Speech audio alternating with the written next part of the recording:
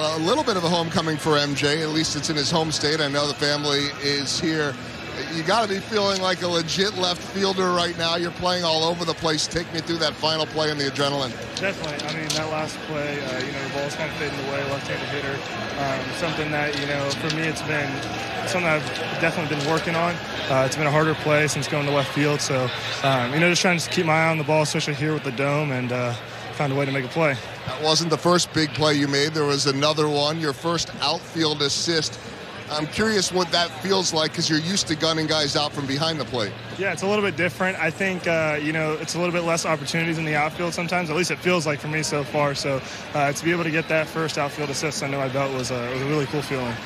I'm sure that getting the hit to break a bit of an offer was a relief for you, but at least to me, the walk was much more critical preceding the home run from your buddy Bobby Witt Jr. Tell me about the importance of that and just trying to figure out a way to get this offense going while still being patient.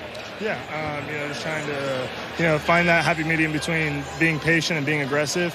That walk was a huge thing for me, especially, I think going against one of the best pitchers in baseball right now.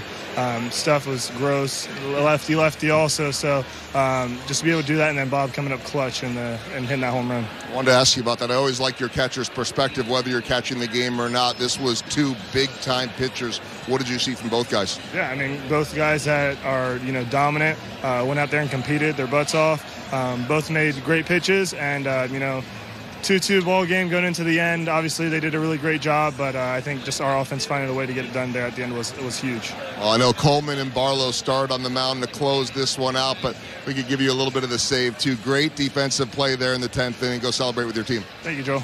All right, MJ Melendez getting more and more comfortable every day in left field because